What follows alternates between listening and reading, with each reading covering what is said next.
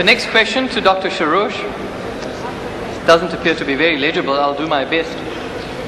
Which version of the Bible do you accept as authentic? Do you agree with the versions which were removed? 1 John 5:7, which read, "There are three who bear witness in," I don't know what that word reads, it's Lenin, I think, "the Father, the Word, and the Holy Ghost, and that these three are one." Dr. Shorrosh, have you understood that question?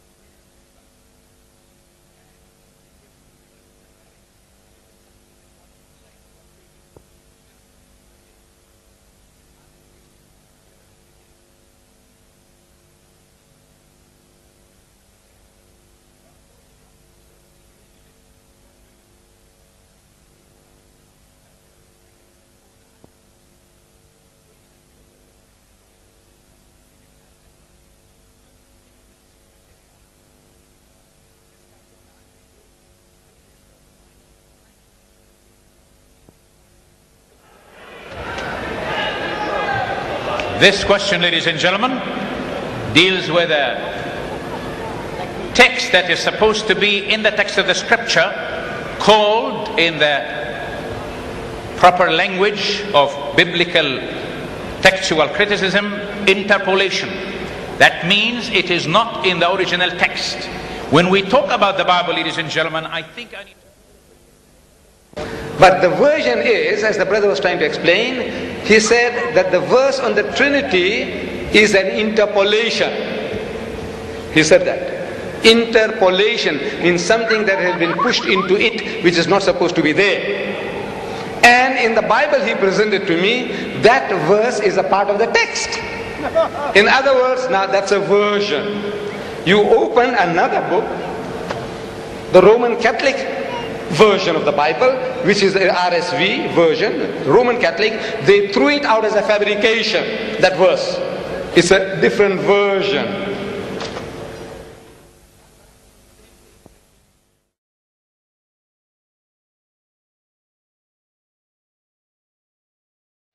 That the scripture is written by eyewitnesses, or people who talk with eyewitnesses.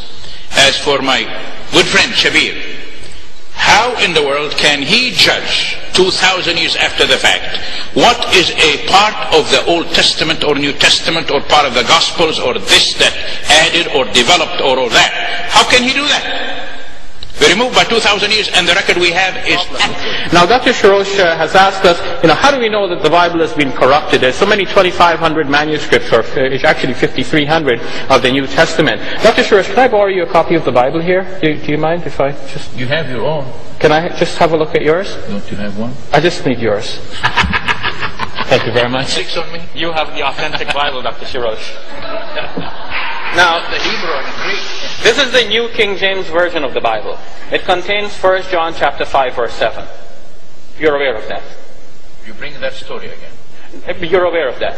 And you're aware that you have already said in the previous debate that that is a later insertion into the Bible.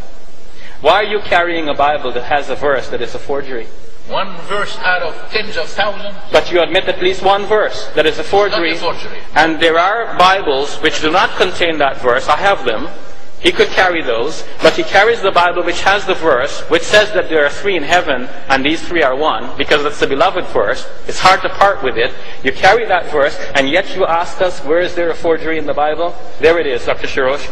It is right there. Tomorrow. We will see.